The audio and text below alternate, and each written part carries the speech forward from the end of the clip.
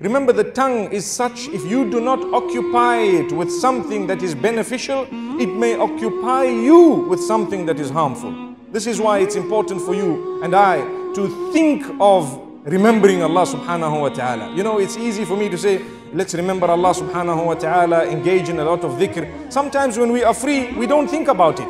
Sometimes when we are seated doing nothing, lying in the bed like I gave you the example, or sometimes just sitting, and we walk into the house of Allah and we're looking, waiting for the time of salah. But my brother, spend a moment, move your lips a little bit, shake that, meaning move the tongue a little bit, subhanallah, and inshallah you will be able to achieve a lot of great reward. Imagine, I share with you a hadith of Rasulullah sallallahu alayhi wasallam, which a lot of us perhaps would know of by heart, where the Prophet sallallahu alayhi wasallam says, Kalimatani khafifatani ala lisan. There are two statements which are very light on the tongue. They don't take much for you to say. Well, I would like to say you need to remember to say them, and you need to make the effort to say them. Yes, they are light, but you need to remember. Without remembering, what's the point of us every time we think of, you know, this hadith and we say, wow, this is a good hadith, you know, something worth practicing upon. But when it comes to our time that is free, we forget about practicing upon it. So he says two statements, very light words that are light on the tongue. خَفِيفَتَانِ عَلَى اللِّسَانِ Yet ثَقِيلَتَانِ فِي الْمِيزَانِ They are very heavy on the scales of Allah subhanahu wa ta'ala.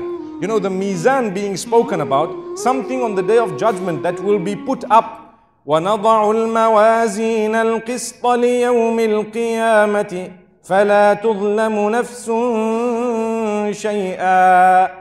Allah speaks of how He will place the scales of justice on the day of judgment, and no soul shall be oppressed. So those scales, you want a heavy good deed? Well, you just need to move your tongue a little bit with the conviction of the heart. Obviously, the intention needs to be there, and you need to utter some simple words. The Prophet ﷺ says these two words are very light upon the tongue, yet they are very, very heavy on the scale. Habibatani ila ar-Rahman. On top of that, they are so loved by the most merciful. Imagine, he did not just say Habibatani ila Allah subhanahu wa ta'ala. It was right to say that. But he is drawing our attention to the fact that Allah's mercy is beckoned by the fact that you remember Him and you constantly praise Him. Imagine if someone were to praise you whole day and night, what would happen? And they asked you for something small worth 1 riyal at the end of the day, or they came to your house, you would honor them. Imagine when we return to the house of Allah, or when we return to Allah subhanahu wa ta'ala, and we've been praising Him, we've been saying, we've been asking for forgiveness and doing so much with our tongues, expressing our weakness and asking Allah to have mercy on us. What do you think Allah subhanahu wa ta'ala will do?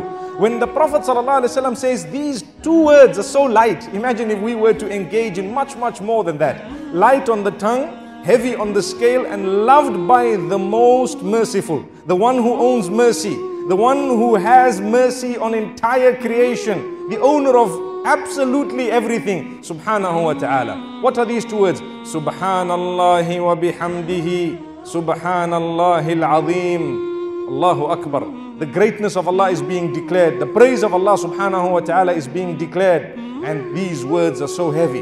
The question I have, and it's something that I am affected by as well. When we are sitting with our free time, sometimes we're just looking in the air, thinking. Sometimes we're doing absolutely nothing. Use those moments constructively. That is my message today. Use your moments constructively and make sure that you move your tongue a little bit. It doesn't require much effort. Move your tongue, subhanallah, alhamdulillah, Allahu Akbar. Think for a moment what you are saying. You will feel so good. The time of salah comes, you will want to get up and move forward because your time has been used praising the one who has asked you to read salah. Subhanallah. It's something, it's a gift of Allah subhanahu wa ta'ala.